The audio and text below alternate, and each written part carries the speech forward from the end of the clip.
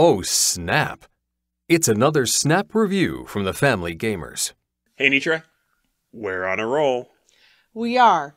Wait, is this just a setup for another bad pun? Because I already know why we're here. Well, it was. Wait, did you just roll your eyes at me? This is a Snap review for Roll to the Top Journeys. Roll to the Top was designed by Peter Joustra and Corne van Moorsel. The first version was published in 2018, but this new version, published by Allplay, has better art, cleaner mechanics, and more interesting landmarks to explore. The box says it's for up to 6 players ages 8 and up, and it plays in about 20 minutes. So, Nitra, let's talk about this art. Horia Tundria did the new illustration for the backgrounds, and the graphic design has been updated too. All of the boards are very clear, and as we expect from Allplay, the dry erase actually works well and erases cleanly. We have to mention the dice. There are 6 of them, and they're all different and colorful and chunky. I love this because it actually makes them harder to mix them up. So why all the different dice? Let's talk about the mechanics and how to play this game. Roll to the Top is a race. Your goal is to be the first person to fill all of the spaces on your board. The active player rolls all of the dice in the dice pool and then puts the action die in front of the next player. Now all the players write numbers from the dice on their individual boards. You're generally building from the bottom up. Each space must receive a number that is equal or larger than the largest number in the spaces below it. And those spaces have to be filled already. You can use each of the rolled dice once, either on its own or adding it to other numbers. But you can also choose not to use one or more of the rolled numbers. You also can't subtract dice from each other. When everyone is done writing numbers, the next active player does the action specified on the action die. This might be adding another die to the active pool, removing a die from the pool, or swapping an active die with one that's been set aside. Then, the new active player rolls all the dice in the pool and it's time for another turn. When someone fills the last box on their landmark, the game is over and they win. There's also a solo mode in which you are always the active player, but you put X's on a companion landmark sheet each turn, depending on how many dice you just rolled. Your goal is to fill your sheet with numbers before the companion sheet is filled with X's. So, Anitra, what did we expect from Roll to the Top Journeys? I like roll and writes, and the simplicity of this one really appealed to me. I also loved the dice from the moment I opened the box.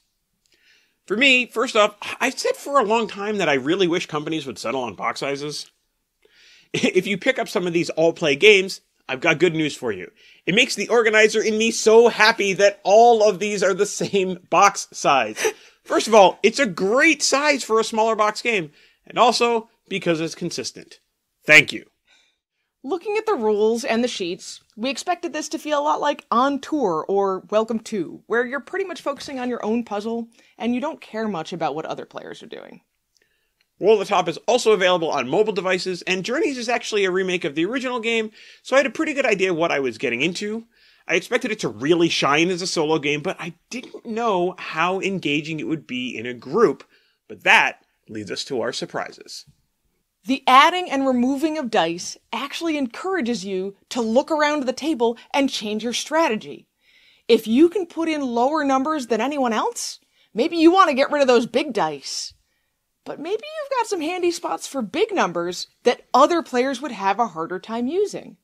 If that's the case, you could add large dice or remove small ones when it's your turn. Since Roll to the Top is a straight race to fill your board, it encouraged us to take risks. In a 5-player game, we thought one player had it locked up, but other players took risks to write bigger numbers or strange combinations, and we actually ended up with an incredibly close game. Only one box apart. Sometimes these are decisions that are made out of necessity, but it doesn't make the game any less exciting. The solo mode actually led to a very different strategy. It's best to always stick with the lowest numbers possible, so that when the right roll comes up, you can fill the board really, really quickly. Each of the 6 boards has a very different feel. So there's no worry that repeated plays of Roll to the Top Journeys are going to feel stale. There are different strategies for each board that's available. I will say, although I love the look of the dice, they're not quite as readable as we would like them to be. They use this kind of like handwritten font on them, which takes a little getting used to. The ones in the 7s, especially on the higher sided dice, can be tricky to read, for example.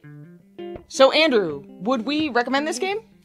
Well, Roll the Top Journeys is a great game for families. It's simple to play, although the strategy of which numbers to write and which to skip over can be a little bit challenging. Although younger players can play, the box says ages 8 and up, and that seems about right for kids to be able to actually enjoy the game. And, I mean, there's a little bit of arithmetic in it, too, so that's true. Good for us.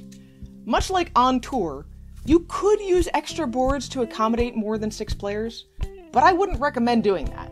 More players means less chances for each person to alter the dice pool, and being able to affect the dice is part of what keeps this game interesting. So, Anitra, what are we going to rate Roll to the Top Journeys? I think we're going to rate it 4 landmarks out of 5. And that's Roll to the Top Journeys in a snap. Did you know that the Family Gamers has a weekly podcast? Oh, and over 500 reviews on our website. Check it out at thefamilygamers.com. .com.